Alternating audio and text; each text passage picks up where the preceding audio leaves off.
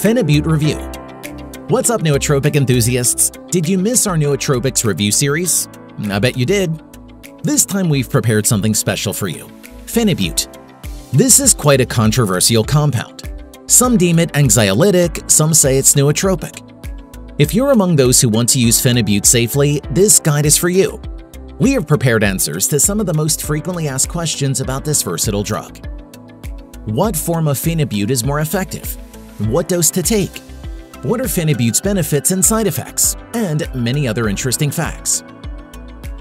What is Phenibut? Phenibut, or β-Phenyl-γ-aminobutyric acid, is a GABA-mimetic psychotropic drug that is clinically used in its racemic form.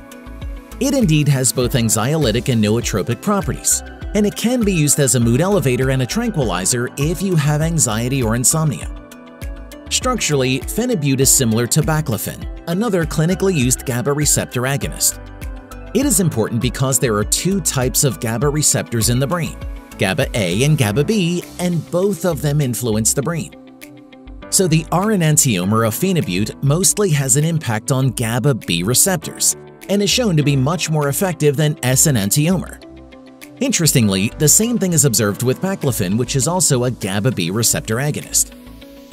In the research devoted to the comparison of the two isomers of the substance along with its racemic form, it is shown that the antidepressant, antinociceptive, and locomotor inhibiting activity of racemic Phenibut relies on R enantiomer, and it correlates with the binding affinity of enantiomers of Phenibut to GABA-B receptors.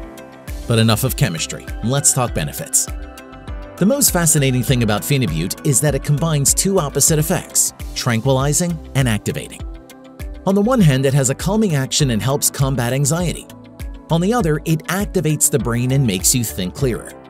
That's one of the reasons why it's widely prescribed by doctors in former Soviet countries to treat all kinds of neurologic conditions, ADHD, hyperactivity, lethargy, and so on. So what does Phenibut actually do for our body? First of all, it is known to improve the functional state of the brain by normalizing metabolism processes. It also reduces vasovegetative symptoms including headache, feeling of heaviness in the head, sleep disturbances, irritability, and emotional lability. Besides, Phenibut increases physical and mental performance, attention, memory, and speed. It reduces manifestations of asthenia, which means that it can improve well-being and motivation without extra sedation or agitation. In addition, Phenibut helps reduce anxiety, tension, and restlessness, and it normalizes sleep. Above all that, Phenibut is said to improve cerebral blood flow.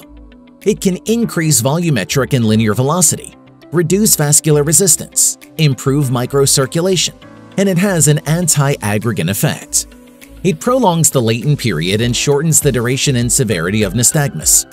It does not affect choline and adrenoreceptors.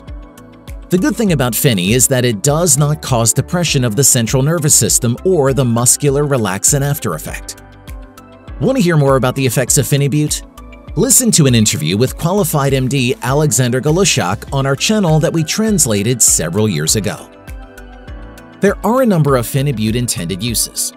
According to the official instructions, it may be used in the following cases: asthenia and anxiety neurotic states, insomnia in people of all ages, vestibular disorders including motion sickness, vertigo, and Meniere's disease.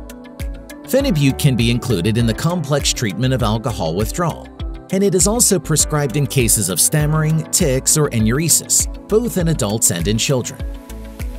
When it comes to the safe use of Phenibut, it is very important to stick to the dosage recommendations. Remember that Phenibut dose and duration of treatment shall be determined only by the medical professional. In practice, there are various opinions among nootropic enthusiasts regarding the dosing schedules of Phenibut. Commonly, the standard dose is 1 tablet with 250 milligrams of the active substance. The starter dose can be reduced to a half of the tablet. Phenibut is supposed to be taken orally after meals. The duration of one standard course is not more than 2 to 3 weeks and upon medical supervision. Please remember that these recommendations apply for the officially produced Phenibut tablets. Also note that different Phenibut versions may contain different types of isomers in their chemical formula. Hence, they may have different potencies. As far as officially produced Phenibut tablets are concerned, they usually contain R isomers. They are deemed more potent than S isomers of some Phenibut versions, which are produced in independent chemical laboratories. Hence, S isomer Phenibut may turn out to be less potent. Generally, nootropic enthusiasts use Phenibut tablets for sleep or anxiety in the dose of up to 1 gram once or twice a week. This dose is said to be fine for many people. In fact, even one 250 mg tablet of Phenibut may be enough to feel the effects of the compound. Let me answer some of the questions that you frequently ask on how to use Phenibut. Some people wonder if it is possible to stop taking Phenibut abruptly. The short answer is no. It is not recommended to withdraw from Phenibut abruptly. At the end of the treatment course, the dose shall be gradually reduced over a week or two. Otherwise, a withdrawal effect may develop. The next question is about the side effects. Usually, they are noticeable upon the first intake. Adverse reactions may include drowsiness, nausea, irritability, agitation, anxiety, dizziness, and headache. Allergic reactions are also possible. Can you overdose with Phenibut? If you don't follow the dosage recommendations or common sense, you can easily get an overdose. Phenibut overdose is dangerous because it can severely depress the central nervous system. It may also cause various adverse reactions, including aggravation of the side effects mentioned earlier.